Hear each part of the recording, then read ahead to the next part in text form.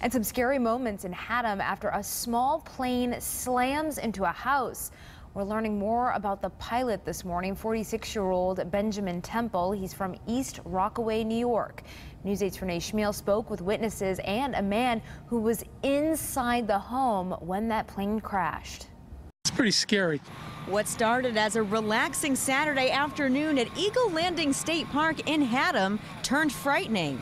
Witnesses saw a small plane take off from Goodspeed Airport across the Connecticut River, but they soon saw something was wrong. I was looking right at it. It was unbelievable. Just come up, and it wasn't that high. And how he cleared those trees, I have no idea. It's a good thing it didn't come straight across because it would have maybe hit some people. Though it missed the park, it landed on this house nearby. A viewer sent us this picture. And when the plane crashed down, Norman Hannenbaum was inside. All of a sudden, I heard this huge crash, and I was probably no more than 3 feet, 4 feet from where the ceiling caved in.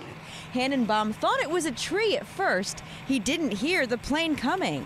And it wasn't until he got outside that he saw what had really fallen into his home.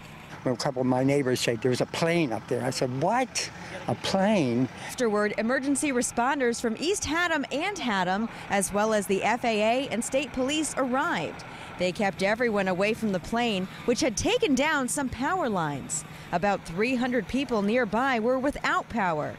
Meanwhile, Hannenbaum may now have to rebuild his house. Half of the plane is inside the house, just a few feet from where I was. Boy, was I lucky. Thank you, dear God. Renee Schmiel, News 8. Absolutely.